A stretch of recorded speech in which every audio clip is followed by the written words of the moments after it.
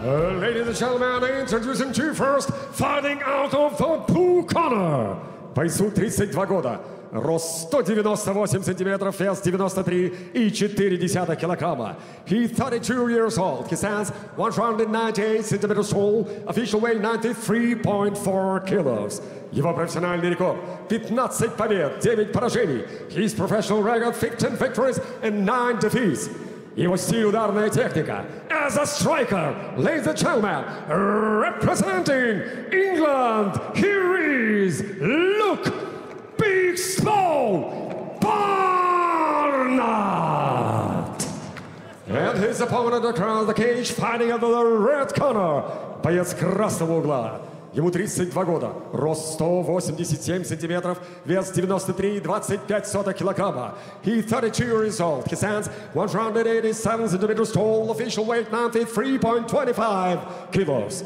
Его профессиональный рекорд 11 побед, 3 поражения. Professional record 11 victories and 3 losses. И его стиль также ударная техника. Ladies and gentlemen, as a striker representing Almaty, Kazakhstan, вот он, Evgeniy Егембердиев.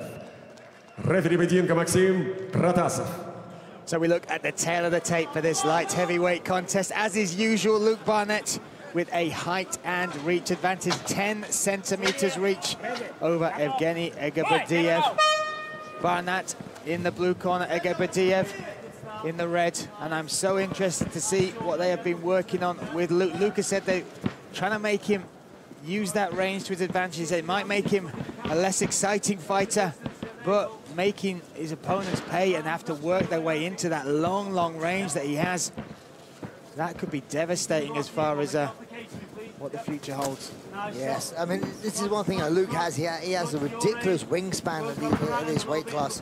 And still, even though coming up the weight class, that's one of the tools that he is talking to me about adding together, is that low calf kick. He's been using very well in training. He said he's got a few other little tricks up his sleeve he want to put on tonight that him and Carl Prince has come up with. But he's got to be careful of the power. The power indeed, and also what we saw there, not just the high kick and that shot there, but the body shot from Egemberdiev, a shot that Karol Selinsky had a lot of luck with. I will not say luck, a lot of good put money in the bank with those shots. But Egemberdiev has already targeted that once. Luke having to stay on the outside, keep moving, keep circling. The other shot I saw Egemberdiev drilling over and over again was the left to overhand right, and he is trying to close that distance on Barnett early. Yeah, he's doing the right thing. He's trying to negate the range by pressing up Luke Barnett against the cage. So when you do that, you give the opponent one less way. They can only go left or right. They can't go back anymore. Mixing up. Look, every time they break. A takedown attempt there from Barnett. I think that was a little bit more just closing the distance sort of thing. Oh, a straight right, that clean from Evgeny. Good little uppercut on the inside as well there by Luke. He's doing a good job, what I was saying. He's throwing little leg kicks down the middle, little teeps. He's got to be a little bit quicker on his bike for me. Just keep circling, because his movement is looking good, but when he plants, that's when you see Egemberdiev come forward. He's got to be careful for that jab. Egemberdiev coming over the top. Oh, the right hand again. Just like takes that, it well, though. Now he's in a position where I like to see him do a bit more work in the center of that cage. Go back to maybe that calf kick when Egemberdiev kind of stays still. Again, you see, and mirroring your advice there is Carl Prince, potentially the loudest cornerman in MMA, saying, yeah, take the center, work from the center. But straight away, isn't like Luke's been taking a couple of big shots, and he stood up to the test as well, and he's coming forward. Evgeny again, just. And it is a different fight in the center. This we've already seen, as Evgeny isn't getting that chance to close his distance. It's what I call it like real estate. It's like who can own the most real estate. Who's at the moment you see the real estate's the back of that cage with Evgeny owning most of it, and then you got to try and get some of that back by putting your. That's a great calf kick there. But he's like either by pushing back or using good footwork and moving outside it and then coming back into the middle. You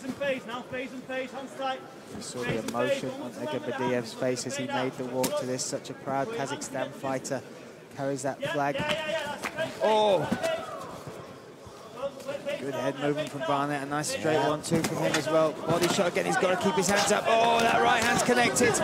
Egemberdiev looking to add the pressure. Oh! Egemberdiev finishes Luke Barnett. He followed him around the cage. And he dropped him with that left hook. This is the one. The right comes and then the left follows it up. Just there. Bang! Yeah, it kind of looks like you thought his hand was on to protect it, but somehow that's the thing with these small MMA gloves, they find a way through. And once again, I mean, you talked about it, as soon as it got with the back to the cage, that is when Egemberdiev turned up the pace, turned up the heat, turned up the pressure. Barnett in the center of the cage was showing some different looks. He's back on his stool, he's talking to the doctors. Yeah, he looks so upset, but he is back to his feet. You see, his hand was up, but somehow the glove just got through it and just clipped him on his chin. But that win for Egemberdiev, you can see it meant so much. Great respect between these two as well. They've been so respectful of each other, and you can see it right there. And Egemberdiev knew this was a tough fight, such a tough task against Luke, but he executed a fantastic game plan, put Luke where he needed to, which is against the cage, and finished it with that left hook. Let's make it official, let's hand it to the MC.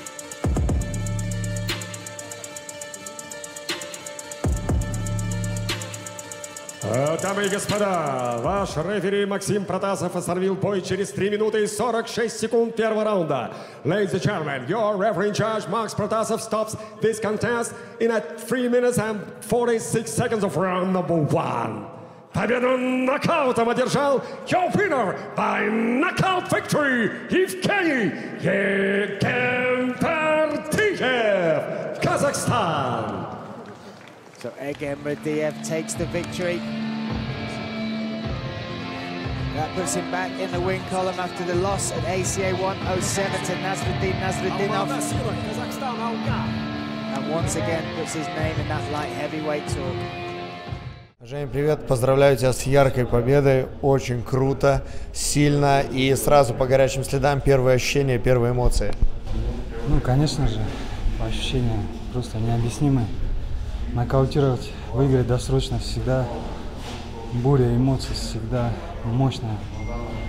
Нахлынывает на тебя все эмоции, все отпускает, все волнения, все отходит. Очень приятно. Сейчас выступил очень уверенно, хладнокровно, расчетливо. Сейчас у тебя в Лиге ACA были дела так себе, с переменным успехом. Скажи, мы можем быть уверены в том, что это новый Евгений Егембердиев, спокойный, расчетливый, уверенный?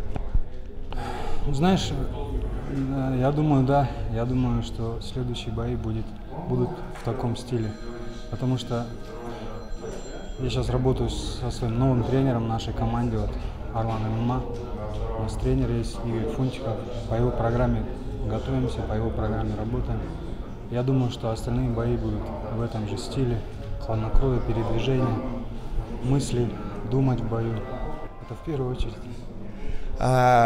Мы знаем, да, ни для кого не секрет, что казахские болельщики просто оказывают сумасшедшую поддержку своим спортсменам.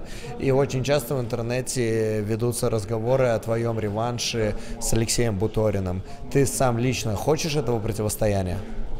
Конечно же хочу. Я всегда буду готов выйти на реванш с Буториным. Всегда. Потому что именно в этом бою я не смог реализовать себя полностью. Я думал, вытяну на второй раунд бой. Особо он меня не попадал, только один раз попал, и вот так неудачно, или удачно наоборот.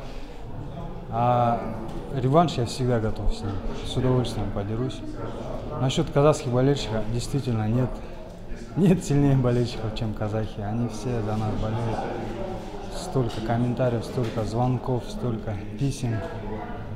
Я люблю Казахстан, я люблю своих болельщиков, мне очень приятно, что я казах, что я вырос в Казахстане, что родился в Казахстане. Это меня очень мотивирует и заряжает. Очень яркий финиш. Как считаешь, это заявка на нокаут вечера? Ты знаешь, это самый большой турнир, я так понял, в этом году в ACA. Здесь столько звезд дерется. Я не знаю, если мой нокаут будет бонусом, я буду только рад.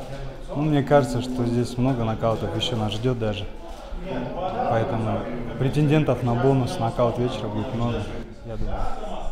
Ты закрываешь уходящий 2020 год, непростой год, яркой победой для себя, просто прекрасно завершаешь этот год.